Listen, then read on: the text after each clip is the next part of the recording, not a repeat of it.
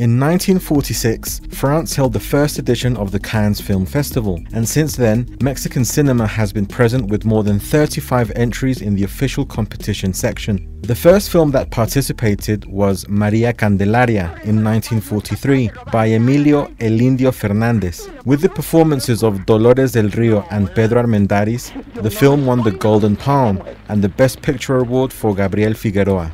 That same year, the film The Three Musketeers was released by Miguel M. Delgado and starring Mario Moreno Cantinflas. That film also won the Best Picture Award for Gabriel Figueroa. In 1949, Pueblerina was released, another hit by Emilio El Indio Fernández. With a stellar performance by Columba Domínguez, Pueblerina won the Musical Score Award. In 1951, Los Olvidados by Luis Buñuel won the award for Best Director, an achievement that put Buñuel in the international spotlight once again.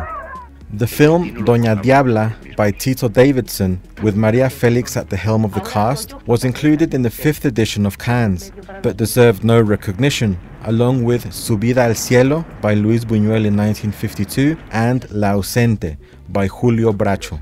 In the following year's edition, Emilio El Indio Fernández returned with La Red to win the International Award for Best Film. Meanwhile, Roberto Gavaldón released Las Tres Perfectas Casadas, a production that did not win anything after the competition. The 1953 festival represented a prolific period for Mexican cinema, because Buñuel again got into the competition through his film El.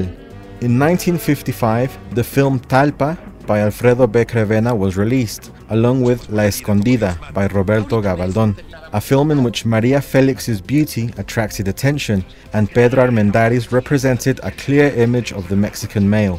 After appearing in Cannes only as a supporting actor, Ignacio López Tarso appeared in 1960 as a star in Macario by Roberto Gavaldón and Gabriel Figueroa.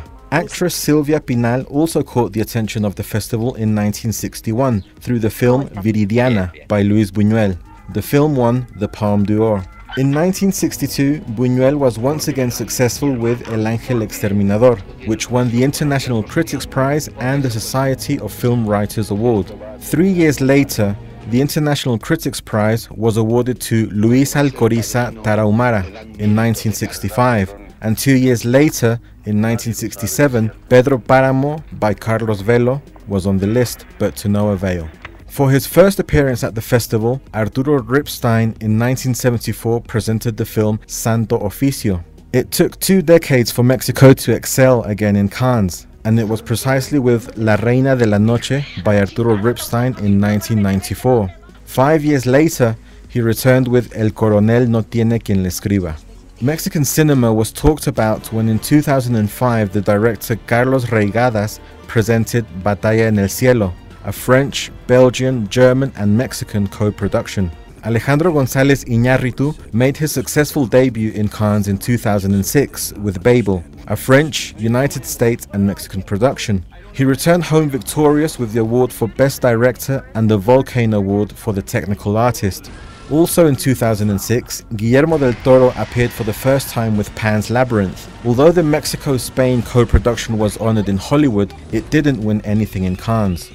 The following year, Carlos Reigadas returned triumphant with Luz Silenciosa, obtaining the jury prize. 3 years later, in 2010, Alejandro González Iñárritu returned with Beautiful, winning the award for Best Actor and the Volcano Award for the Technical Artist.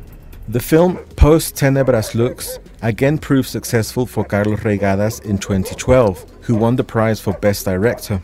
In the following year's edition, Heli by Amat Escalante stood out, with an award for Best Director. And finally, Chronic by Michel Franco in 2015 won the award for Best Screenplay. With information by Claudia Pacheco, Notimex.